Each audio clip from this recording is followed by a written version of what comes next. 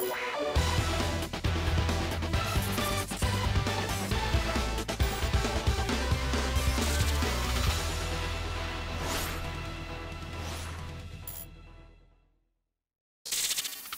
everyone, how are you doing?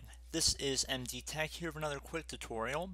In today's video, I'm going to show you guys how to turn on or off the ActiveX installer service on your Windows device. So this tutorial will apply for those running Windows 7, Windows 8, and Windows 10. So without further ado, let's jump right into it. And we're going to start by opening up the Start menu.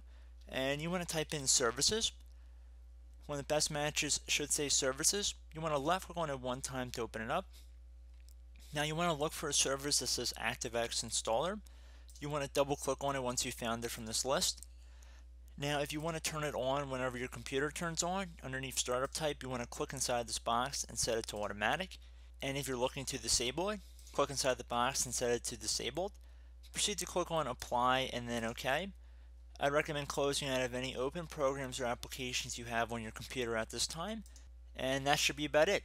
So as always, thank you guys for watching this brief tutorial. I do hope I was able to help you out, and I look forward to catching you all in the next tutorial. Goodbye.